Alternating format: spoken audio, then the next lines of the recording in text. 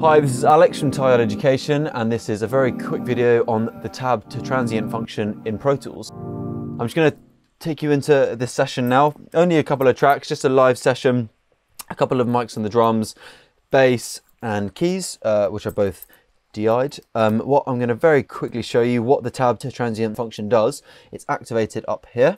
You can turn it off just by clicking it.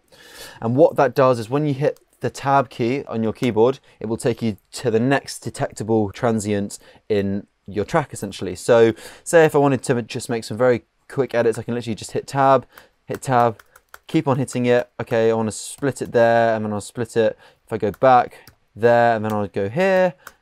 It's a very, very quick and useful tool. It's a small feature, but it's one that's really going to speed up your workflow, not only with single tracks, but also with groups as well. I'll demonstrate it. So if I have just these 4 drum tracks here, I've just got a kick, snare, and 2 overheads. Hit Command G, call it drums 2, because I've already got a drums one.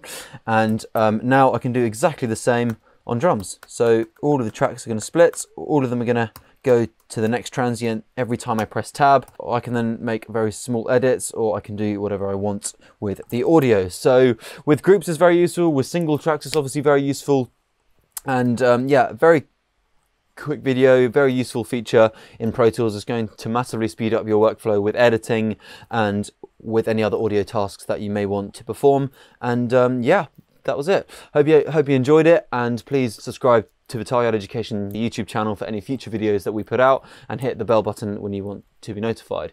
Thanks again, and I'll see you on the next one.